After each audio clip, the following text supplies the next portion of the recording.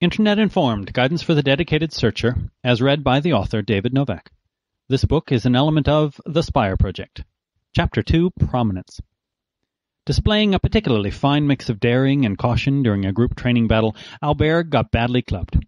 Too quickly his inexperience showed, and his head hurt terribly for it. Afterwards his ever-watchful captain approached and offered words of encouragement. This greatly relieved Albert, and he felt a little less frail. Fame rested easily on the shoulders of his captain. Citizens of Toulouse looked up to him and respected his wishes. He had only to ask, and doors would open, gifts would be offered, peace would be imposed. Albert had none of this. In comparison, he felt so ineffective. 2 days after the training battle, and back in Toulouse, the captain sent Albert on a simple errand. Seated grandly, enjoying a mid-morning drink, the captain's peace and tranquility was disturbed when a loud argument broke out nearby. Albert was told to calm the disagreement, restore peace and quiet. A young boy of barely 15, whom no one respected, Albert was told to intervene. Albert waited and thought. Timing would help. The arguments rose once more in pitch. Albert walked straight to them, then boldly interrupted the two shouting gentlemen. He said 4 words, turned, pointed to his captain, then ushered them to a nearby alehouse where he bought them both a drink. The ever-watchful captain sat once more in peace, impressed. Prominence is fame, public awareness. Whether popular or notorious, we are discussing a central feature of public life. Some of us have a fine soapbox with which to express our views, while most of us have little influence over events and public perceptions. Those of us who host TV shows and write newspaper columns are blessed by prominence. They are known. Their views are heard. They have an opportunity and perhaps the power to mold the thoughts and actions of others. While this power is different from the power to decide as given to elected officials and corporate boards, prominent people are empowered simply because they have our attention. Their views have an audience. Prominence invades the internet, too. We can talk of information having prominence. Prominent information is known and read. It has traffic, recognition, and influence. Since internet users rely so heavily on global search engines to find information, internet prominence ties tightly to search engine ranking. Search engines offer the more prominent information first. We can measure internet prominence in about 5 ways. 1.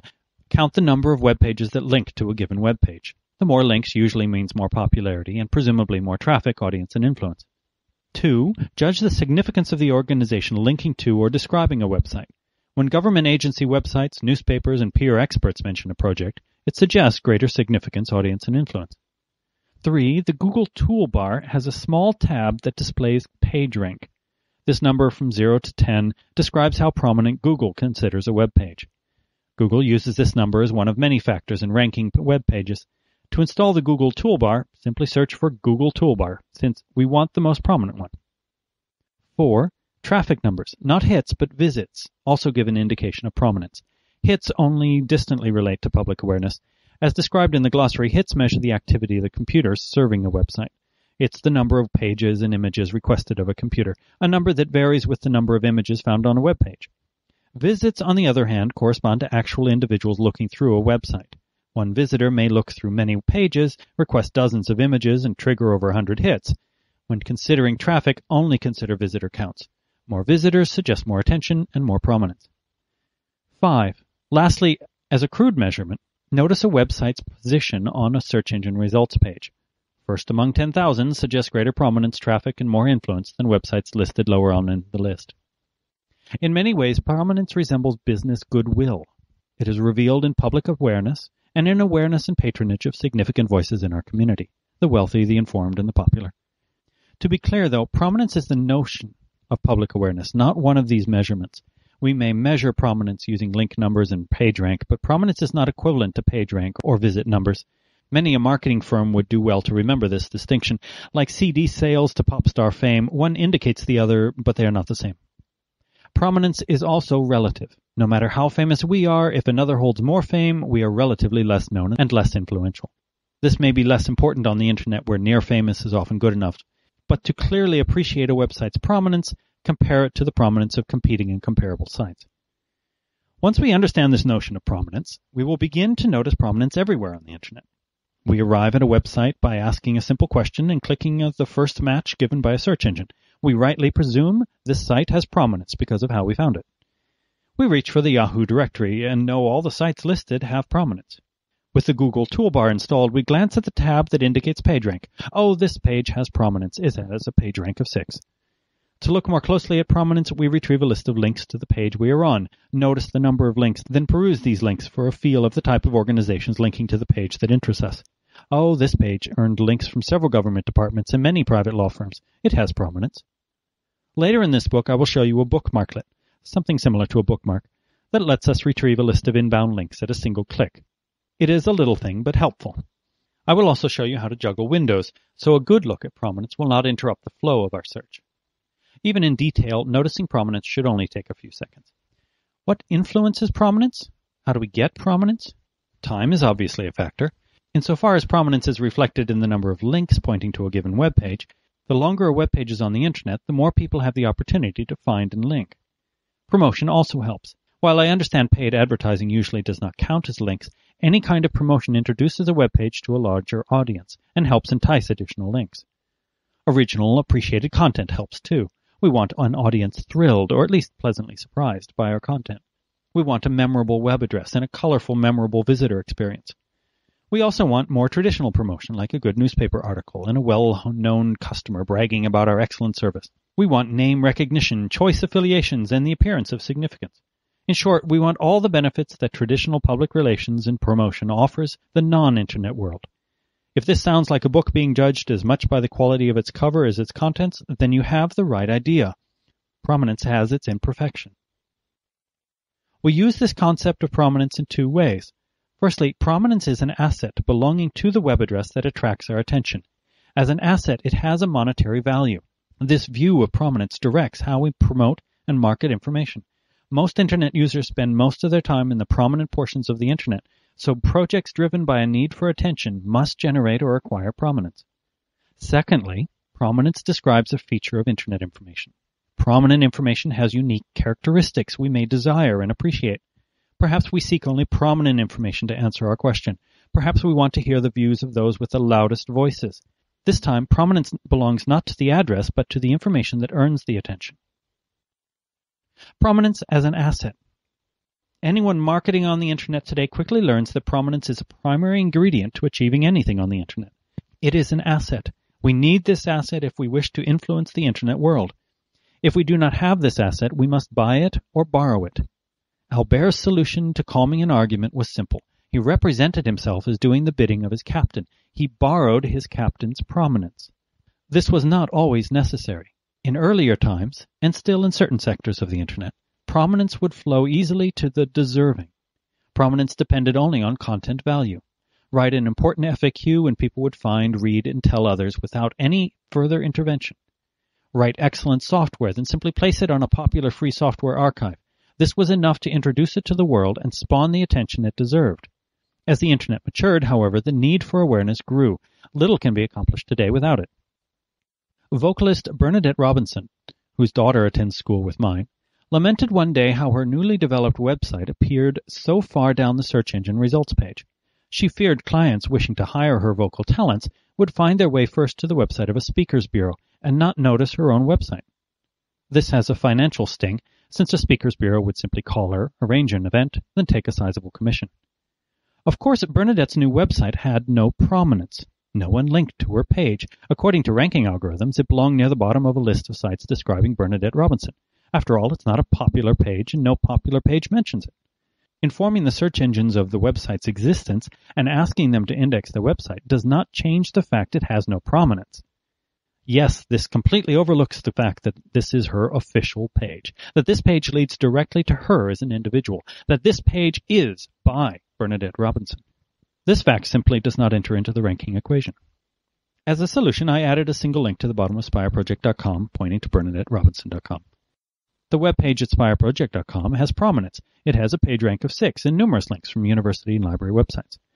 As I write, the prominence I lend her by linking is enough to place her website third on a Google search for her name. Other factors are at work in search engine ranking, but Bernadette's difficulties stem from not having sufficient internet prominence to be heard. Even with her name in the title, even as her official website, she needs prominence to reach people seeking her. As a second example, following a lecture I delivered last year to a class studying public relations, I spoke with a student considering a job with a search engine optimization firm. Now, I don't appreciate search engine optimization much. Too many operators are ill-informed and too slick for my liking. However, there is a need for these services and a certain future for the industry. With this in mind, I asked the student, is the firm prominent? A decent track record and a healthy internet prominence would indicate to me a greater likelihood of succeeding in this industry, and therefore more opportunity for a fresh public relations graduate. I advised her against working for a new, unproven business. Prominence would tell us if the firm was a recent or established player in the industry. In this case, relative prominence speaks of corporate strength. Any fly-by-night operator can make a flashy website, but few can create a meaningful nexus of links, recognition, and perceived importance. As an aside, if you ever use prominence in business, make sure you use relative prominence, and always glance at the list of references for the appropriateness of their endorsements. I occasionally notice speakers on wealth creation have websites with a good number of links suggesting respect. Look closely, however, and I see few links are from appropriate sources. Too many of these links are simply self-made garbage. Prominence deserves a book on its own. It has diverse applications from credit management to web promotion to web design. Internet marketing focuses on some aspects of prominence, but often overlooks or diminishes the need to develop a footpath beyond the search engines. Fix ailing links, compare, contrast, and mine the footpath of comparable sites. Now reach beyond links to other types of endorsements. This topic is not the purpose of this book, so I will leave it for another day. Some guidance is present in a white paper at spireproject.com/white.htm. But suffice to say, a researcher's perspective exists, and it differs from the perspective usually associated with internet marketing. The need for prominence in business will return to us when we discuss how it affects the publication process. The commercial model is only one of 3 ways to publish information. A very significant model, it depends on achieving significant prominence to be heard, then capitalizing on this attention. Authors and organizations publishing in this way, but unable to achieve sufficient relative prominence, fail, and often fail miserably. This dilemma means that while the internet is often portrayed as a free or near-free medium to publish in, those who need or seek attention must generate or purchase this asset called prominence to be heard. The internet is not a free medium for them at all. Prominence as a trait. Prominent information has something that non-prominent information lacks, primarily a loud voice and the presumption of significance. As we wander the internet, we may prefer to dwell on prominent resources. We may seek prominent information. Perhaps we wish to hear only from influential and prominent voices. Perhaps we want to download only the most famous Google toolbar, or visit only the most prominent astronomy picture archives. Let us now discuss prominence as a trait. When I speak the experience of comparable speakers who discuss the internet, I want to hear most from speakers who are acknowledged experts. While in the past, acknowledged may mean published, and specifically published with a famous book, on internet topics, such a restriction is too brutal. Many internet experts do not bother to publish journal articles. I publish only the occasional article myself. Prominence is the answer. I look for speakers with prominent websites. If a suggested colleague publishes a website with a page rank of 6, a prominent website indeed, I will listen with more attention than I would if the colleague has a page rank of 2. Similarly, if a colleague publishes a page that has earned links in the Yahoo directory, the Open Directory Project, ODP, and several university websites, this colleague has earned my attention. I may quickly abandon their website once I discover it is aimed at primary school students, but the suggested significance is sufficient to earn my initial attention. This brings to mind one of the least enjoyable aspects of publishing on the internet, plagiarism. The second time I encountered gross copying of my website involved a graduate of library science who lives in India. For several years I was unable to locate a valid email address with which to demand the pages be removed. I eventually did reach the person involved, and he apologized, saying he did not know the material had become publicly indexed. That was the trouble, of course. Yes, he doctored a copy of my text, then replaced my name with his as author. But so what if it remained relatively unknown? Unfortunately, his website earned a listing in the Open Directory Project under Computers, Internet Searching, Help, and Tutorials. Yes, the same directory listing my Spire project and Information Research FAQ once listed an almost exact copy of my work, supposedly published by a library student's graduate in India. The doctored website attained a level of prominence that lent its significance and some authority. I fear it also tossed my own authorship of the material in doubt. A reader who visits my website second could well conclude that I copied the material from the Indian author. And why not believe so? A library studies graduate listed in a prominent directory sounds reputable. Herein lies my solution. I first published an article describing the infringement in detail. I next used the article to have the infringing pages stripped of its Open Directory Project listing. Essentially, I tore the Prominence from the doctored webpage. As it returned to relative anonymity, the copies no longer warranted my concern. I do not fear plagiarism. It is a compliment of sorts. I greatly fear plagiarism married to prominence. As an aside, my article about the infringement has enough prominence to be noticed, as indeed are these words here. I leave a persistent embarrassment that the event occurred, perhaps more than my Indian fan deserves. In the future, I fear savvy business strategists will use similar tactics to intentionally tarnish the Internet reputation of competitors. Internet reputation is not often discussed or even recognized as something of value. The key response to attacks of this nature involves publishing a rebuttal on a page with prominence that directly links to or mirrors the title and text of the page in question. I saw this executed beautifully by the British Wind Energy Association, BWEA, in their response to what I considered a rather biased publication by the Country Guardian titled The Case Against Wind Farms. The very similarly titled BWEA Corrects Some Misconceptions in the Case Against Wind Farms further mirrored much of the text of the Country Guardian article. Gifted with prominence, their rebuttal is referenced close to the Country Guardian article in many searches. Of course, this avenue is unavailable to those without prominence to spare. Those without a loud voice are more defenseless to misrepresentation and plagiarism. Oh, the horror, the horror. Back to the topic of prominence as a trait. Not long ago, I received an invitation to speak in southern England next time I travel there. The invitation came from a gentleman working in the local council, but something in his letter suggested he had talent of his own, so I searched for some background on him. His email address led to the local council's website, but I was unsettled to find just 2 pages mention his name, both only in passing. Someone with talent would have more exposure. They would have more prominence. Did this invitation come from a novice? The name was too common to search directly, so to find my answer I added a geographical marker, the name of the city where he works. Indeed, he was until recently an independent business advisor with experience in this field. I surmised he only recently stepped into the government post. Finding the prominence I had suspected reassures me that the invitation is heartfelt and valid from someone who understands what I try to say. Without this evidence of prominence, of links and discussion and advice mentioning his name, I may well conclude the offer was made from someone without experience in the field and given without much thought. Do you see how prominence entwines with the notion of trust and apparent significance? Prominence obviously has a role in quality assessment, the topic of the next chapter. However, let us first look at prominence as a search engine considers it. Search engines used in a blunt manner use prominence as a proxy for importance. By blunt, I mean a simple search, the tossing of a few words at a search engine. A blunt search leads to 10,000 matches or more. In a blunt search, we look only at a few of the many qualifying matches, so what we see is heavily dependent on prominence. Ask ourselves this question: are we seeking a prominent resource? If the answer is yes, then we want the assistance of tools that lead us to prominent resources. We want to search a global search engine in a general, blunt manner. We want to visit global directories. We want to use these tools because they depend on prominence to filter information.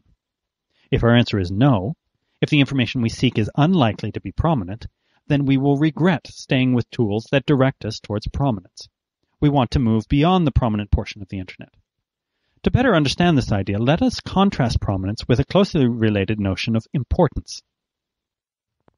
Importance. Something important is something we value. For an Internet search, this primarily means valuable content, but you and I set the criteria for which information is judged as important. Perhaps information must be recent, perhaps comprehensive, perhaps definitive or influential or popular. Our criteria changes with the questions we ask. What is important, what is significant, depends on what we need to answer our question. Importance, a measure of information value, differs from prominence, a measure of public awareness, in that prominence does not vary with our question. These two concepts obviously entwine. Many prominent sites are important. Many important sites earn a justified prominence. Nevertheless, differences between importance and prominence lie at the center of our frustration with the Internet and define the most significant division in search technique. As I mentioned earlier, I believe we should select a global search engine based on size, good field searching, and familiarity. With these criteria, I choose Google and all the web, two important and significant global search engines I am very familiar with. If I judge search engines by different criteria, like the value of the first 10 responses to basic questions, then perhaps some of the younger search engines with novel approaches in database mining would be more important. Tools with smaller databases or fewer fields like Ask.com might lead such a list. Importance depends on my criteria. Prominence is an independent measure quite unrelated to my needs and criteria. Google and Yahoo are the two most prominent global search engines as I write this line, not because they do what I want, but because these two names lead any list of famous global search engines. As a second example, the Library of Congress is a most important and prominent book resource.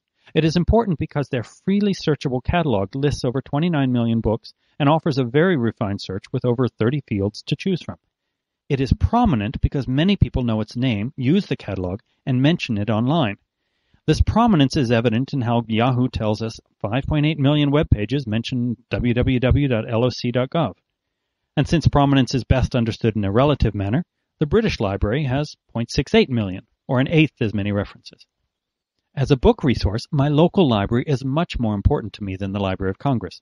My local library is important and significant because it lends books, has friendly staff, and can be found just down the road. It probably has no importance to you. It has little prominence, too. Few beyond my suburb would know and recommend it.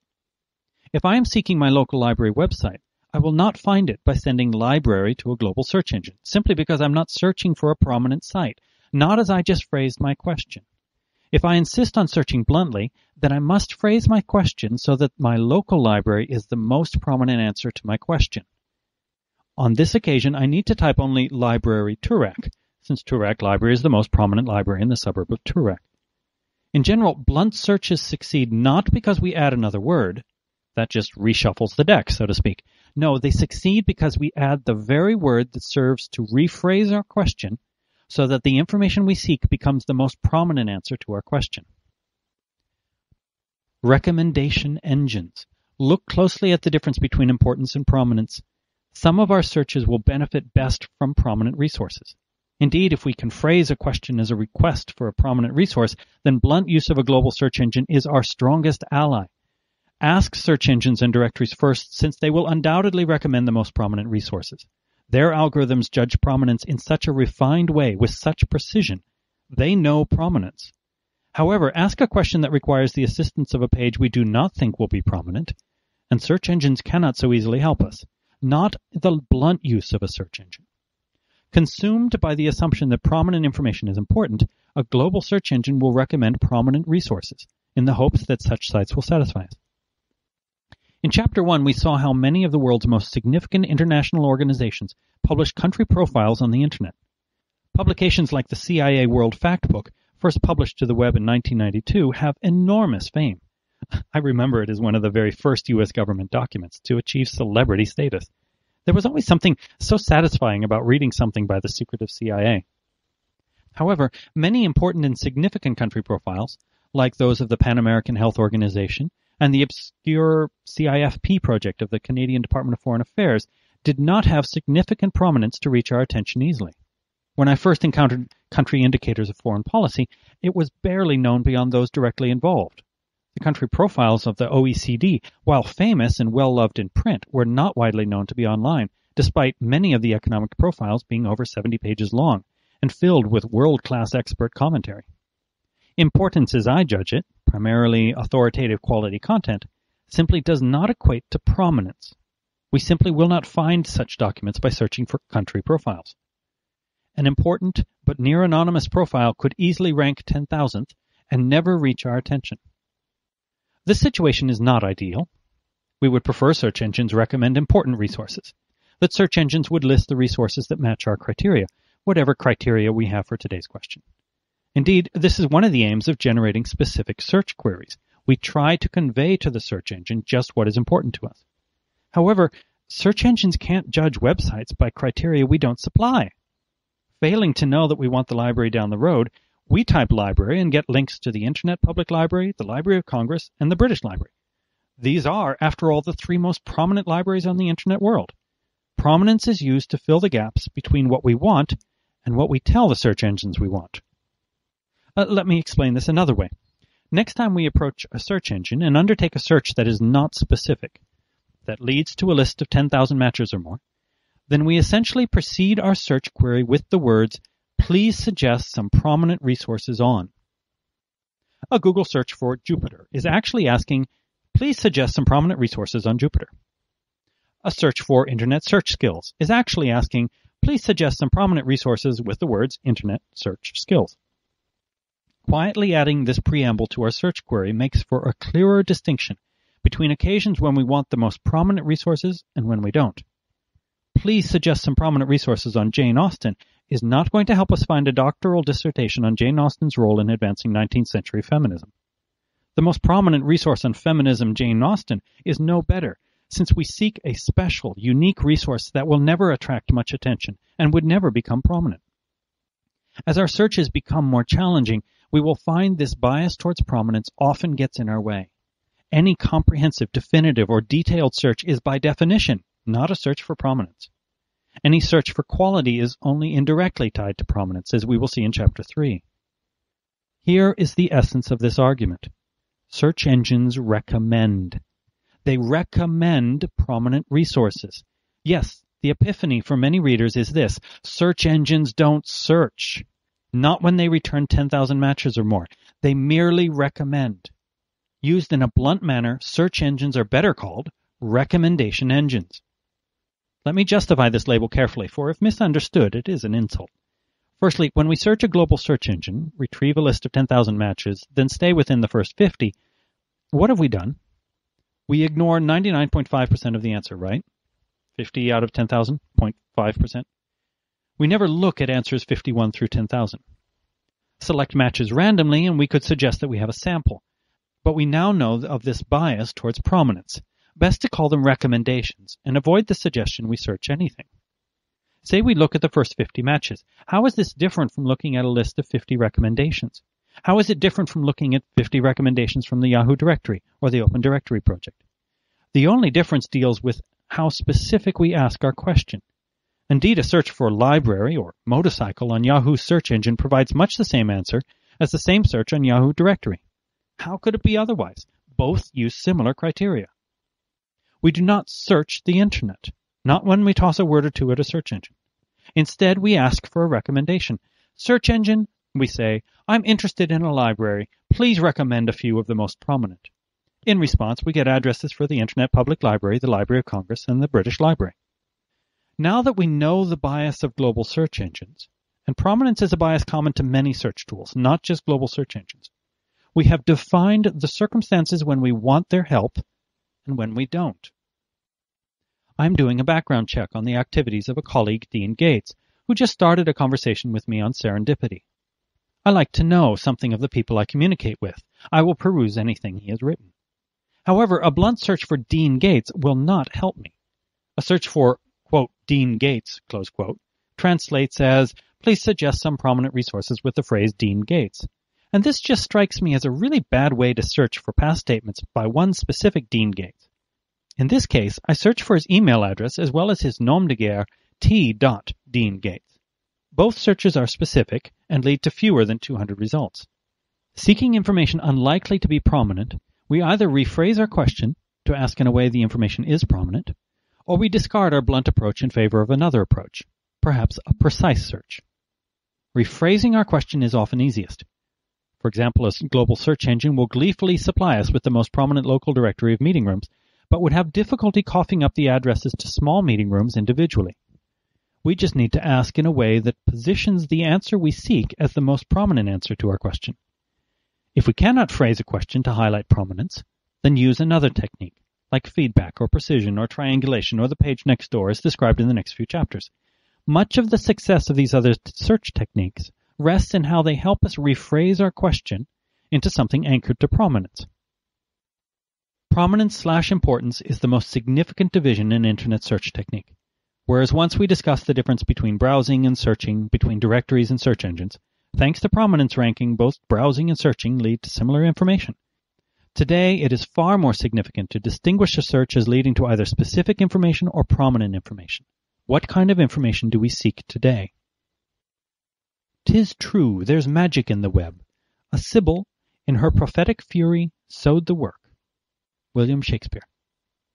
Yes, William Shakespeare wrote about the web. To confirm this, just look for a really big database of Shakespearean quotations. Do we want the most prominent database? Of course we do. Don't lead to someone's list of 10 favorite quotes. We do not want an obscure quotation either. Nothing Shakespeare wrote will ever be obscure. We want a really big searchable database of the complete works of Shakespeare. The most famous one will do very nicely, thank you. A blunt search of a search engine or a quick perusal of a large directory will surely assist us in this quest.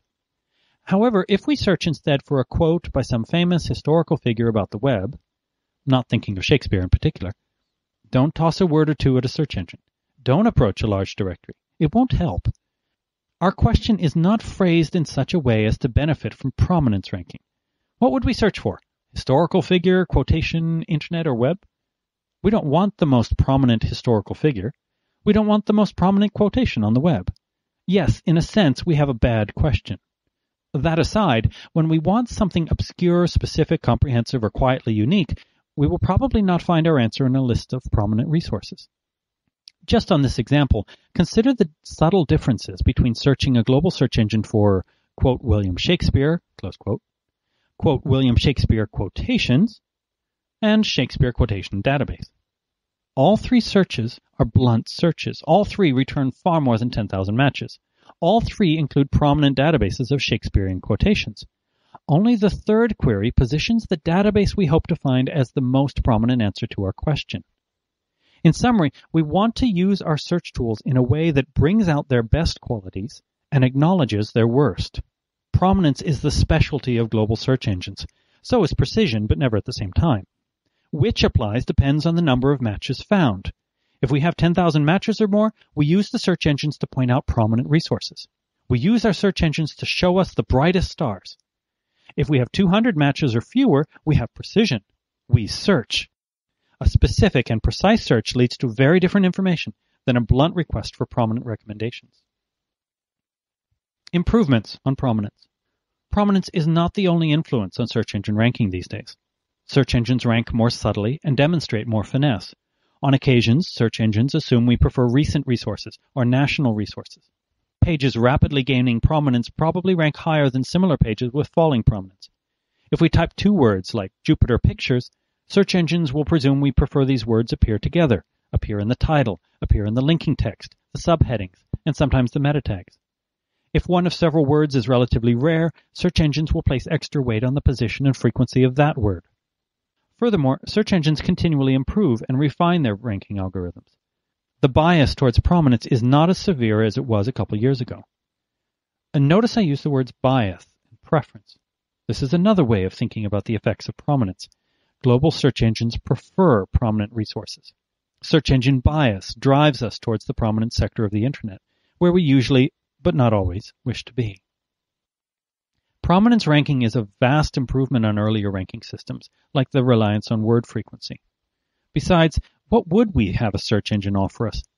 We ask for Jupiter Pictures. We want and get some of the most popular and respected of the 6.5 million matches. This is not a fault. It is a problem only if we don't want such resources. It is a problem only tossed up by our willingness to look at 50 matches out of many millions and call it a search. Global search engines deliver recommendations splendidly. They do not deliver so well on tasks we should not ask them, but ask anyway for want of another search tool. Comprehensive or complete searches require precision and something else we will cover in time. Unique but unpopular or unrecognized resources require luck and time or some kind of advanced knowledge of where to look. When we ask more than search engines are designed to deliver, we may still find they deliver admirably, answering perhaps 90% of our questions with ease. However, this only underlines how much we shy away from asking the more challenging questions. Why are we avoiding these questions left unanswered by the loudest among us? The next significant improvement to search engines seems certain to be Yahoo's efforts in social searching. Recommendations now tied to prominence can be replaced by peer prominence, perhaps better called peer respect. Some social tools already exist. They help us find music we like, CD Now, Rate Your Music, people with common interests, LinkedIn network, and blogs we should be reading. The same approach works with internet resources. Ask.com invites us to browse a search tool biased by the preference of acknowledged experts. In a sense, this is the next step in the path of interpreting more and more from a given link. At first, meta search engines counted links. Next, Google measured the popularity of links. Now, Ask.com measures the presumed knowledge behind a link. I like this idea, not least because it mimics one of the techniques we will delve into in Chapter 4, that of the link companion. However, changing bias does not remove bias. Social searches will bias their results another way, towards peer-recognized resources and away from quiet non-institutional achievers.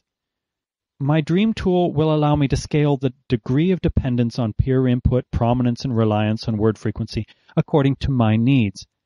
I suspect we will gradually see this emerge in the form of a collection of different global search engines, each biased in a slightly different manner. Our problem remains, of course. Just what do we want to notice?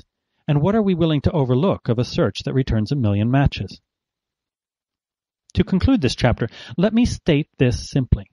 The global search engine is a simple tool that works in one of two simple ways. Either it recommends prominent resources, or it allows us to search in a precise, specific manner. If we use it in a blunt manner, recognize search engine bias. Use it to our advantage. At least do not use it to our disadvantage. I have more to say about search engine bias and recommendations. I have more to say about precision. However, we must first learn about the nature of quality, since often we do not seek a prominent or specific answer. We seek a quality answer, and this draws us in a very different direction.